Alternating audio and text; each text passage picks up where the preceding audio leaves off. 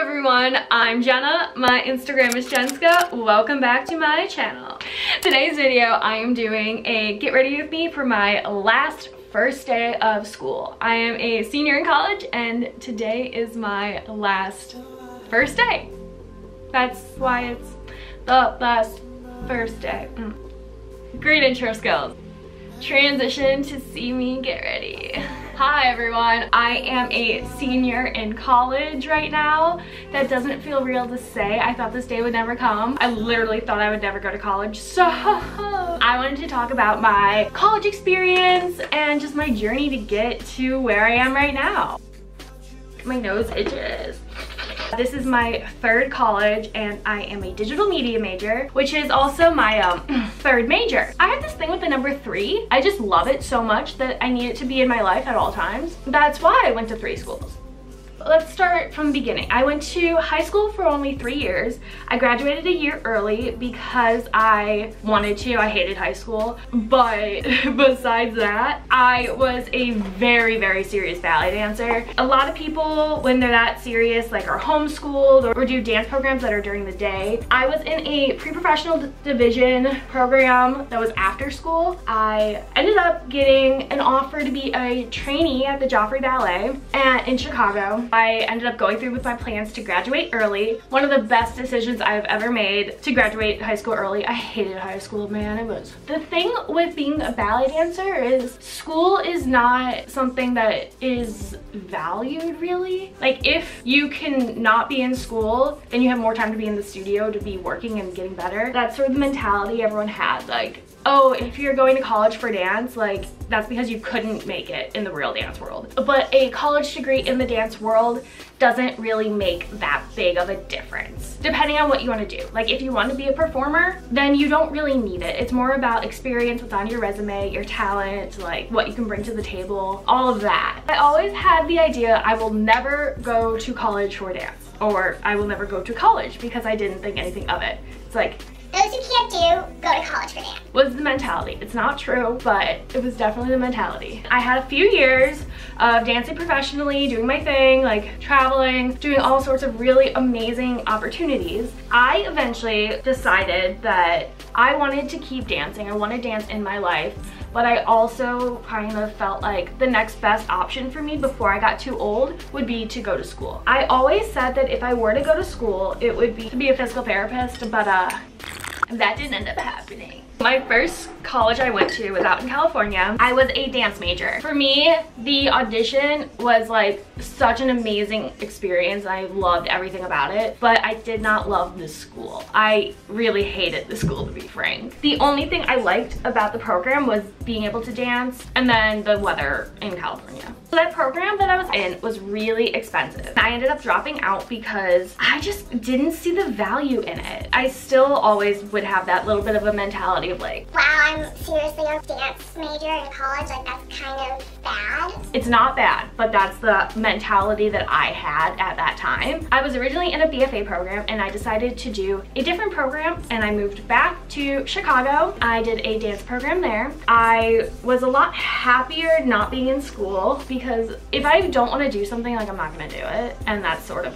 where I was with that. I had a really tough time transitioning from being a dancer to the idea of not being a dancer anymore. It was a very slow transition for me. I did another round of audition season and I just like hit a point where I want to go to school for something real, as if dance isn't real, but you know, you get what I'm saying. I ended up going to Illinois State University with the intention of only going there for 1 year to get great grades and then transfer to Marquette. It was always in my plan to transfer to Marquette. That's what I ended up doing. I ended up transferring into their exercise physiology program from being exercise science at ISU. ISU was fine. Like I met some like really cool people there, but I didn't go in there with the intention of like making many friends or really being involved because I knew I'd be leaving. Marquette, I almost just knocked over everything. Marquette's physical therapy program is super good. Illinois State doesn't have one. I went to ISU, I got a 4.0 GPA, pretty proud of that, and then I transferred in and I was able to get scholarships that otherwise I would not have been able to get, because transfer students, you really aren't offered the same things as incoming freshmen. It's a lot easier to get money as an 18-year-old freshman than it is as not only an alternative student, like I was a 21-year-old freshman, and then I was also a transfer student. My first college experience, like because I dropped out, and I dropped out pretty early on into the program, like I didn't even do a full year there. It did not impact my college career negatively, thankfully.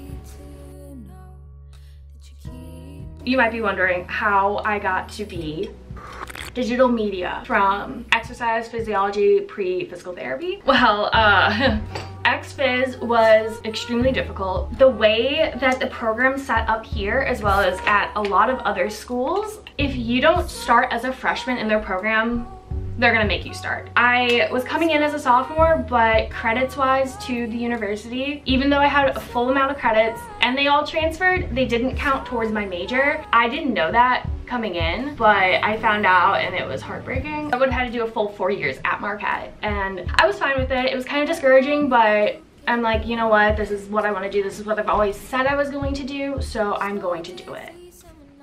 Last summer, literally just over a year ago, I was just really not happy. I was feeling extremely unfulfilled. I didn't have time to be creative like I wanted to be. I could have done it like in my free time, but I really didn't have any free time because I was studying so much. I'm a really like hardworking student. Like I will put in so much time, and I wasn't happy. I looked through all of the majors that Marquette offered. When I finally saw digital media, I was like, that's it. Like, that's what I want to do. I'm so glad I changed my major. I'm able to graduate on time, which is why I'm a senior now. My battery's about to die. BRB. I'm back. My camera died, obviously. Let's finish the makeup look. Digital media sort of always made sense. I've been super into YouTube. Prior to starting this channel, I had actually made a bunch of different YouTube videos and put them on private or never uploaded them, or I was never happy with what they ended up looking like. I had been wanting to make a YouTube channel forever. When I was younger, I had a camera that I would bring with me everywhere. I was always the person being like, I like being behind the camera more than in front of it. Like that whole like little saying didn't last very long, but I did say that. Shocking. I know. Anyone who knows me now knows that I like being behind and in front of the camera. I've always been into like photography. I've always loved drawing. It sort of just like made sense. All these things that I'm like passionate about, now I get to do that as my major. I get to take classes doing that, and it's super cool. I am really happy in this program. Once again, putting on mascara and talking at the same time is extremely difficult, but I don't have a butt, which I have a butt, but not like a coffee grounds in my coffee. Gross. I changed my major as a junior. Not every program is going to allow you to graduate on time, changing your major 2 years into school, but I'm really lucky with the major that I transferred into. While all my Ex-Phys classes don't really count for anything anymore, this program still allows me to graduate on time, which is super cool. Regarding school, I am a very good student. It's less about me being like, I'm so smart, but I put in a lot of time. My thought is, if I'm gonna do something, I'm gonna do it, and that's how I'm with school. Like, I'm not gonna half-ass it. You might as well put in the effort it takes to do well. I'm a straight A student. I did get a 3.9 GPA last fall, unfortunately. Kind of upset about it. Whatever. Got a 4.0 last semester, so it's fine. If you're interested in seeing a video about how I maintain a 4.0 GPA or 3.9, give this video a thumbs up and let me know. I will totally do that. I've hit a point where like I have a bunch of tips and tricks, things that I do to just make this school year so much easier. Of course, the work is still there, and it's a lot of work and it's hard, but organizational tips, planning, Excel sheets to help track grades, to ensure that I am on the right track to get the grade that I want, which is an A, obviously. I put in a lot of effort to make my life easier down the road, and if you want to see a video about that, give this video a thumbs up. Eyeliner, hold on. If I can't multitask putting on mascara, I sure as hell cannot do it with eyeliner. I think I am all done getting ready for class. This is so crazy. It's my last first day of school, and this is my first time ever being a true senior because in high school I graduated early. So okay, I guess it's time to get ready for class. Put a shirt on. Boom. See you in the next one, guys.